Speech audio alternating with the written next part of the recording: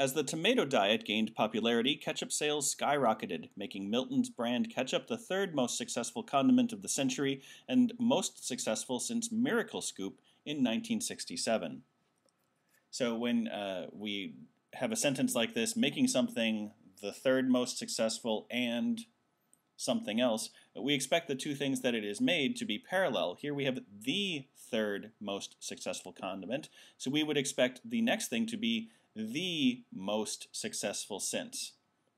So we can get rid of the answer choices A, B, and E. Well, actually, E does have the most successful, but it puts that after the time phrase since Miracle Scoop of 1967. And it's not the Miracle Scoop of 1967, it was this other condiment in 1967. So E is terrible, let's get rid of that.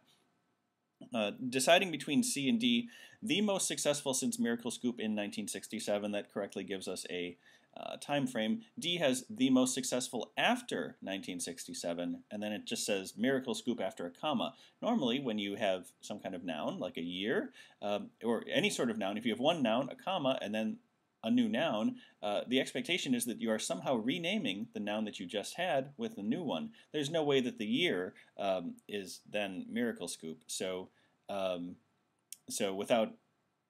choice D basically is nonsense. We need to select choice C as the answer.